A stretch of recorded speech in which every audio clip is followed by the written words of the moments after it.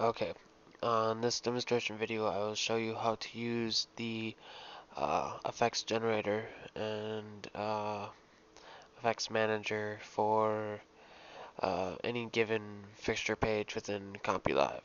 Okay, so here we go. Just for example, we're going to use this stage here that I have set up with the 12 elation fixtures, just for demonstrating purposes. And we're going to use the Design Wash 300.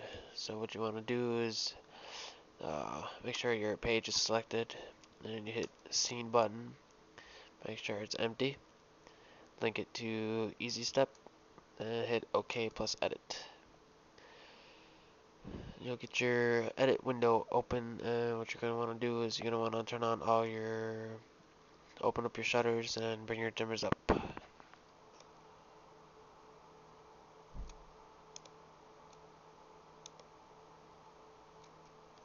And you're also going to want to kind of smooth your fixture to wherever you can see it.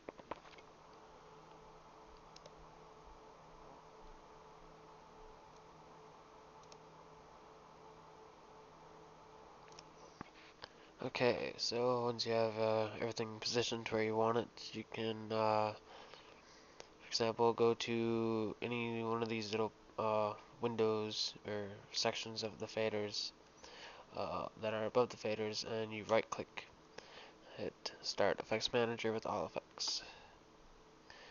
And the Effects Manager window will open up on you, and you can see all the different options.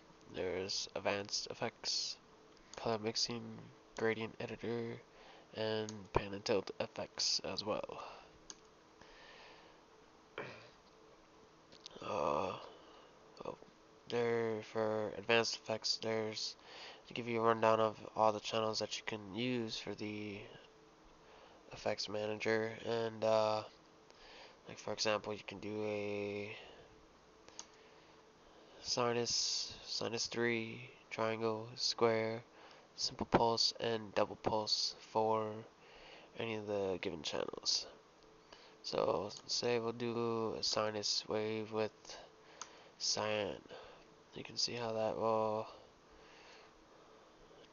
do a sinus wave of the cyan flag within the fixture. You can also do this with the RGB color mixing as well, and you can speed it up, slow it down, adjust how far it does it, offset it. You can even adjust the phasing, which the sinus wave doesn't really seem to do much.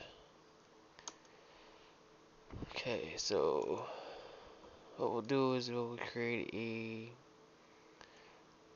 a scene with some of these effects. For example, you can do zoom, do square, and you can slow it down or speed it up, and adjust how many times it'll do that.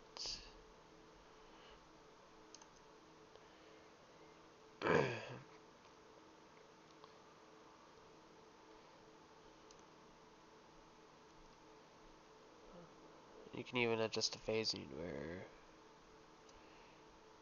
you have them flash all off and on at once, space it out so it looks like kind of like a shutter chase.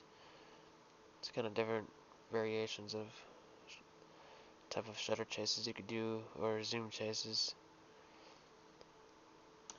We'll do sinus. We're down to about 5 or so. See, just kind of just cool effects. Just kind of depends on the type of fixture that you have. There's color mixing where you can do a rainbow. You can adjust the speed of it. You can adjust the size of it. And you can even adjust for most of these features how many colors it goes through. Just kind of like do like a rainbow. There's Night Rider. You can select two colors and they'll just kind of scroll back and forth. Do red and orange. Kind of creates like a kind of like a cool fire effect. So, and there's also pan and tilt, where you can set a circle, polygon, random points, lines, curve, and for example, we'll do circle. We'll do 8 points. Click OK. What you do is can messed up. Can have it play by hitting the play button. See how they all just kind of do a circle. And then while it's playing, you can actually here, pause it. Click on this triangle here. Can adjust anywhere in the fixture where you want the circle to happen. So it's a pretty cool thing right there.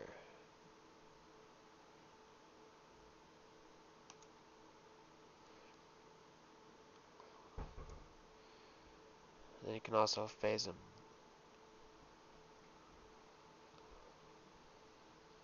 Kind of get like a cool little, so it's kind of like a wave motion going there. Alright, that is pan and tilt effects.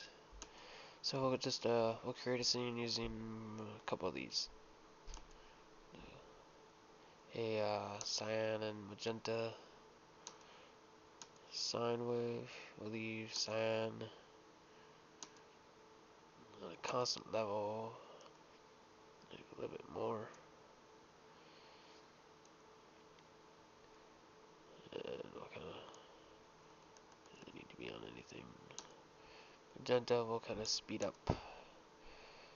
Then, so you can basically set your color effects and zoom as well. Then you go over to pan and tilt, turn the power on, do another automatic circle, about 8 points. You click OK. You can move this around.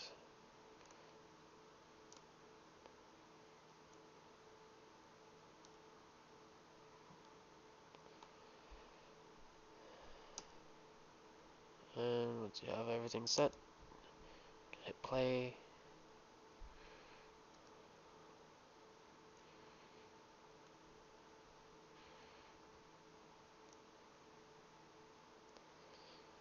See, it's a pretty useful function. Certainly have fun with it. I know I have many times. You know. So what you'll do is probably put this around towards the center. Just gonna have it circle around the stage or whatever. Mess with your phasing even more. And you can also, around the bottom here, interval time, total time, speed it up or slow it down.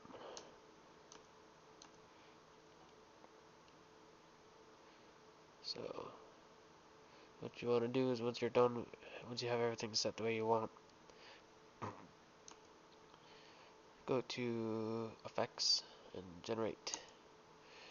That's going to generate all of those effects into easy time. There you have your scene.